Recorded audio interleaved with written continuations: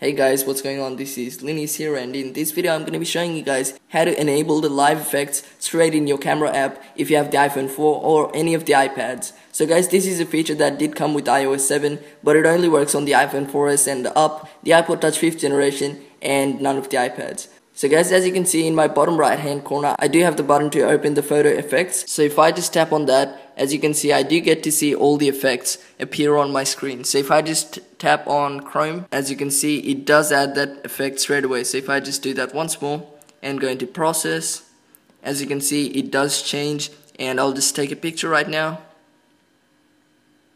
and then go into it.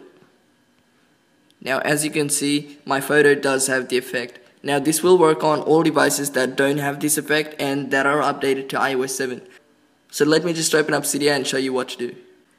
Alright guys, once you do have Cydia open and everything has loaded up, all you have to do is just go into search and search for live effects enabler. So guys, as you can see, it did appear, and if I just tap on it real quick, as you can see, there is a button saying modify right now, obviously because I do have it installed. And if I just scroll down, as you can see, it is available in the Big Boss repo and it is free. So as you can see, it does require iOS 7 as I just said before, and it does enable the live effects filter feature in camera app for unsupported devices, including the iPhone 4 and all iPad models that are of course able to update to iOS 7.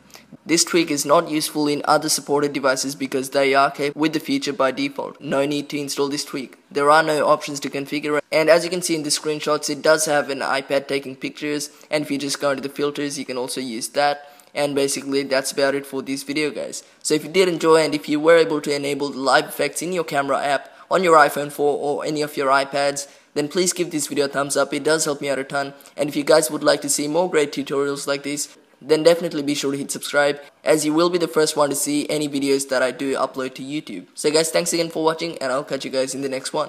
Peace.